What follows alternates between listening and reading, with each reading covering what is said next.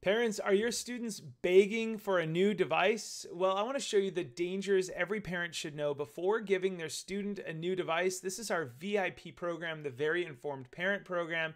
Yes, it has student videos in it as well. This is a course preview video. I hope you'll sign up for this course. Now, when should my student get a new device? That's a great question. Parents, you're the ones that decide when your student gets a device and when they're ready as they get older to have more responsibility.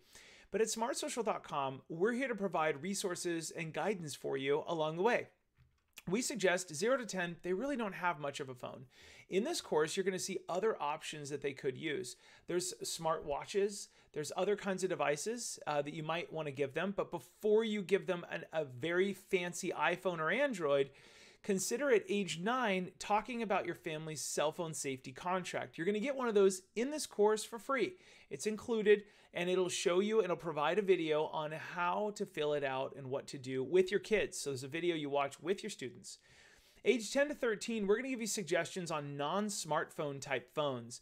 There's phones out there that look like a smartphone, but they aren't a smartphone, and they have SMS and text, and they have phone calls, but they don't have any apps. So therefore, they don't have any social media, and the addictive qualities are much less.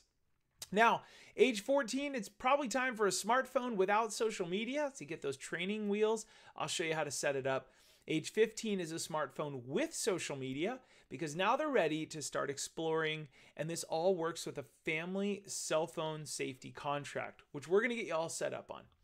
Now, in this course, we're going to look at the device options. I'm going to share with you 3 safe cell phone options. You're going to learn why Apple's parental controls are a must-have for any family with iPhones. You're going to learn how predators contact students on phones and what you can do to minimize this. Learn how app developers are making your student become addicted to their phones on each app.